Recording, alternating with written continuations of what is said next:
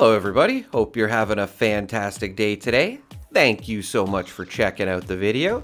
Today I just want to talk about a new camp item that we're getting, and it's actually a resource collector, which is absolutely amazing, and we're going to be able to get it starting tomorrow. So let's get into it here. I'll explain as we go.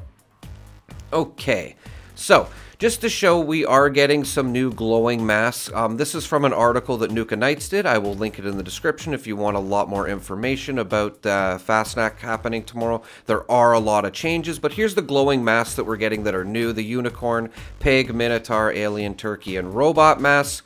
So we have some more glowing masks to collect, which is, you know, nice as well.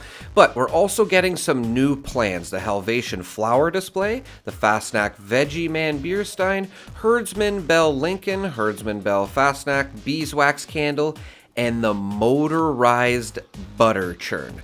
Now, I kind of just, glanced at this when I looked over this article before, but I did notice this motorized butter churn in the camp building section, so I have a little bit more information about it, and I just wanted to talk about it, because again, it is just another thing that we can grind for during Fast Snack, right? So, yeah, another thing to look out for and get lucky for, other than glowing masks, or just even some of the rare masks. So let's check it out here.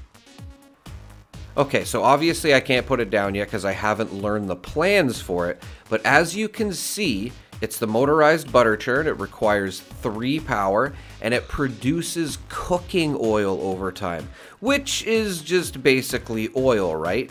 Now, this is awesome. I feel like oil is one of the harder resources to acquire, and it's just, it's nice that we finally got one for oil. Like, we do have a lot of other resources, which I'm going to show here in a second, but the oil one here is definitely awesome, and it's just going to be nice to be able to collect a good amount of free cooking oil every once in a while. Hopefully it's more than 10. If I had to assume, it would probably max out at 10.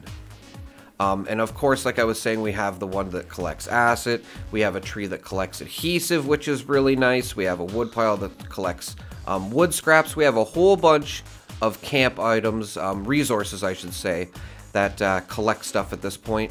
And thank God we finally have one for oil.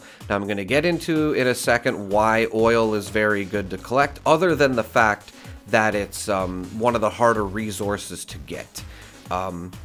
And that is, basically because it's for fuel. If you're using the cremator or the holy fire still, and you've tried to craft ammo, I'm sure you've noticed that keeping a good amount of oil is easier said than done. Like, even acid used to be one of the, I wouldn't say rare, but harder to get your numbers up. But you can see I even have 34,000 acid, 132,000 steel, but I only have 2,000 oil. So that just goes to show you that it is one of the harder resources to collect, unless, maybe you just go out looking for it. And of course, there's other ways to get ammo, but, it's nice to just craft a bunch of it sometimes.